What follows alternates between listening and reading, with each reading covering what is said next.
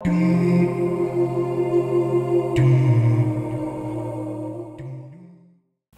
alaikum wa rahmatullahi wa barakatuh. When we call out to Allah, when we supplicate, when we beg from Allah, when we ask Him, when we pray to Him, people wait for the response. They ask Him for something and they want it. And it's difficult because we don't know when we're going to get what we've asked. And we keep asking Allah.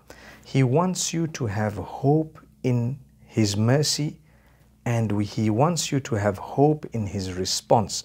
He tells you, when you call out to me, I hear it, I respond. Allah is hearing and Allah responds in a way He knows is best for you because He's the most merciful. So because Allah is merciful, if you're asking for something harmful, He would give you something else that He knows is not harmful. But because you don't know the future, He kept something away from you, knowing that that is going to be destructive for you in whatever way the destruction would be. So therefore, out of my love, I know what you asked me. Trust me, I've given you something better. Imagine a little baby ask you for a gun, and in turn you give them a sweet, or you give them something much more meaningful, a toy. Because you know if this child gets a gun, they would pull the trigger one day and cause death or cause harm. So similarly, when we ask Allah for things, you need to be convinced that Allah has heard it and He responds to it. Allah says, Ujibu da'wata da'i idha da'ani. I respond the call of the caller when he calls me.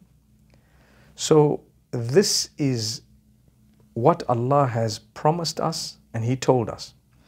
Now when you call out to Allah, you've begged Him for something.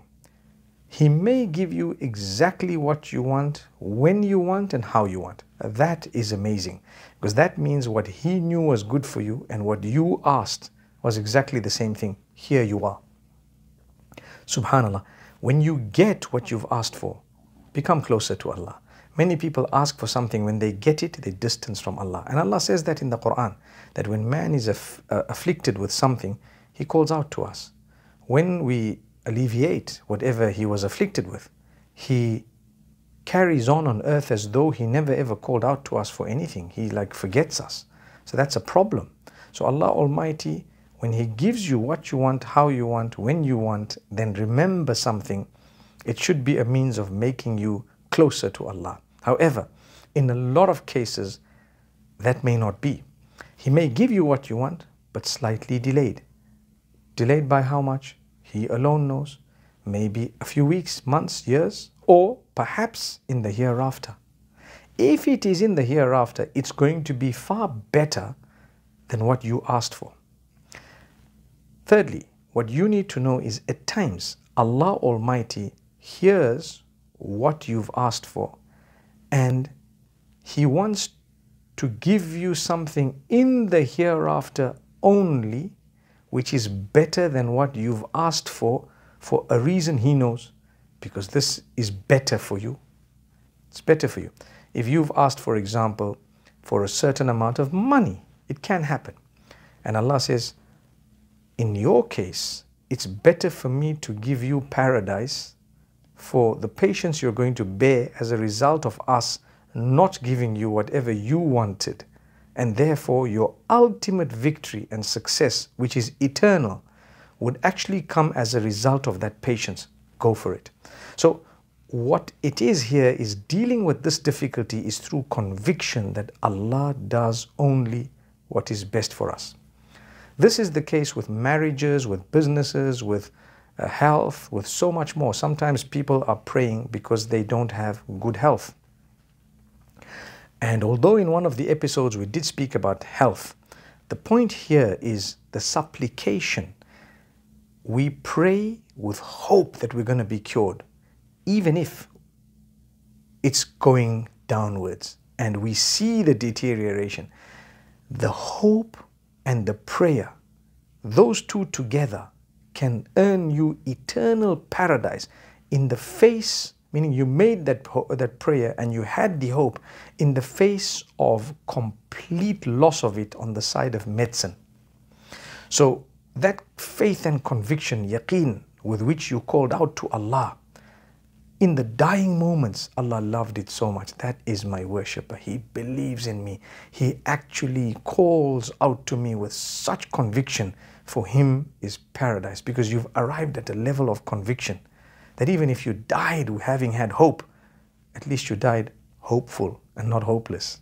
At least you died with a smile. You met Allah Almighty and He was so pleased with how you worshipped Him. Because remember, your prayer, your supplication is an act of worship. Your hope is an act of worship.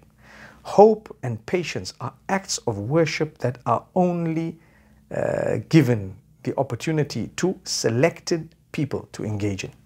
Only selected people. So if Allah's chosen you to engage in some of these acts of worship, they're actually a privilege, an honor. Believers at times need to be reminded to look at it this way. And that's why our brothers and sisters in Palestine going through the challenges, it's like Allah has made them strong. Allah has given them that conviction. Allah has put them on another level of endurance. May Allah bless them, protect them, grant them goodness and ease. And may Allah Almighty grant them victory. Ameen.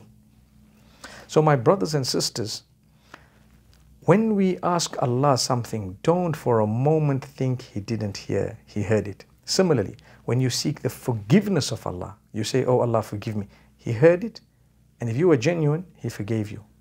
Done. So, shaitan creeps in again and makes you doubt, no, Allah didn't hear me. No, Allah did not forgive me. Don't allow that to happen. Allah heard you and forgave you. We will repeat it again, not because we are doubting that Allah forgave us or not, but rather because we want to achieve a higher status in the eyes of Allah. We repeat it, we're embarrassed, we committed a sin, we feel that we owe it back to Allah subhanahu wa ta'ala to say, oh Allah, forgive me. Again, oh Allah, I did this, forgive me. Oh Allah, I feel so bad, forgive me. Allah's forgiven you first time. Second, third, fourth, the elevation of status is happening. So it's good to repeat the istighfar, the seeking of forgiveness, but not out of doubt of the mercy of Allah, rather out of love of Allah and out of the embarrassment of a human being. Said, you know what, I'm so embarrassed. I actually sinned against Allah. May Allah forgive me. So Allah hears you, don't ever doubt that. Allah gives you. When it comes to repentance, it's always given as long as you were genuine. Genuine meaning you were truly remorseful, you regretted it, and inshallah you have promised not to repeat that. I don't want to do that again, oh Allah, forgive me. I acknowledge what I did. So Allah Almighty elevates your status. When you ask Allah for something, at times He gives you something way beyond your imagination as a result of a dua. So an example of it is when Allah Almighty has not given you the thing you've asked for, but so many other things happened in your life.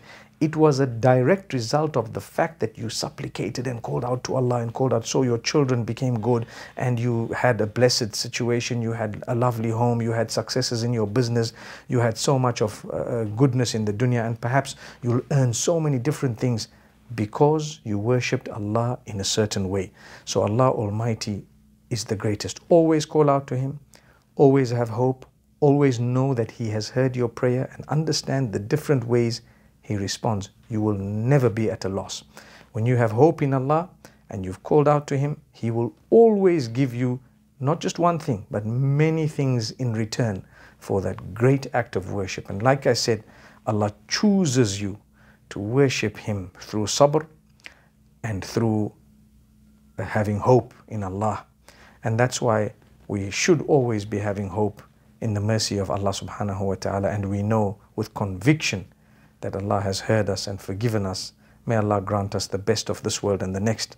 أقول قولي هذا وصلى الله وسلم على نبينا محمد.